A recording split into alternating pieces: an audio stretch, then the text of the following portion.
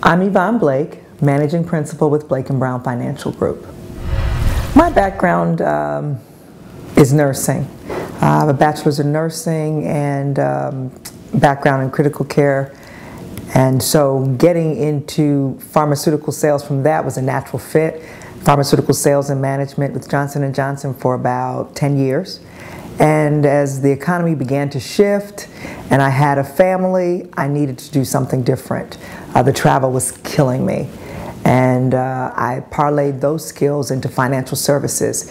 It seemed to me that there was a need for serious but realistic financial help.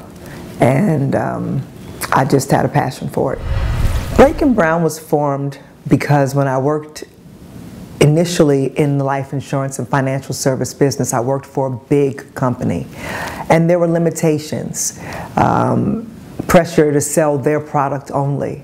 And having worked with Milton at that company, we realized that there was a need for a more specialized approach. And that's how Blake & Brown ended up being formed. We've been together about 5 years, and I feel good about the work we do. I think what I'm most shocked about when I work with people is that we're so quick to abdicate control, that we don't know where our money really is. The company has it, we think they're matching it, we're not sure. I think that that's the thing, and I don't even know if shocked is the word, but I think it's the thing that saddens me the most.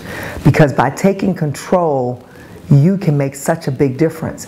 If you have a $20,000 a year job, even if you're making $15,000, you can make a difference in your financial circumstances if you take control. And I think that's the thing that is most amazing to me, that so many people either feel like my little bit won't matter or that someone else is taking care of me. The day of Big Brother taking care of you is over. You know, I think the greatest myth ever told was that the devil didn't exist. And people tend to believe myths. I'm a biblical, I wouldn't say scholar, but I love the Bible stories. And one of my favorites is the story about the widow woman who had that little bit of oil, and she and her son were going to make a cake and die.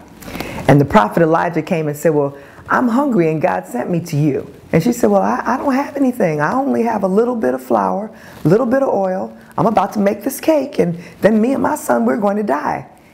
And Elijah said, well, go ahead and make the cake, but share it with me.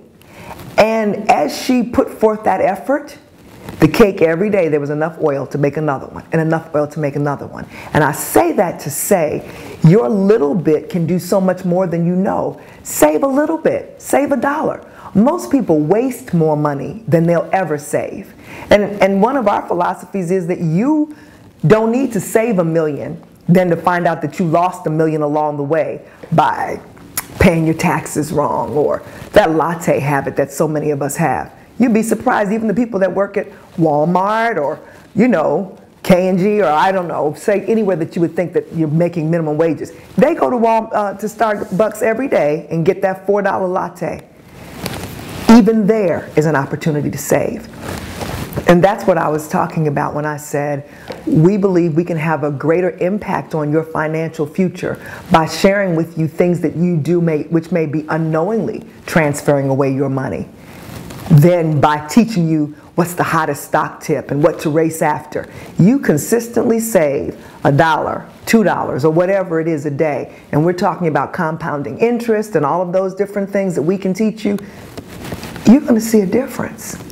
It's always funny to me when people say that, when you look at our forefathers who were sharecroppers or slaves, and you see the stories on TV about the woman that was a housekeeper and she had enough money that when she died, you know, she left was it $1 million to one of the colleges, and everybody was like, wow. And here on $50,000 or $100,000, we can't do that. Yes, you could.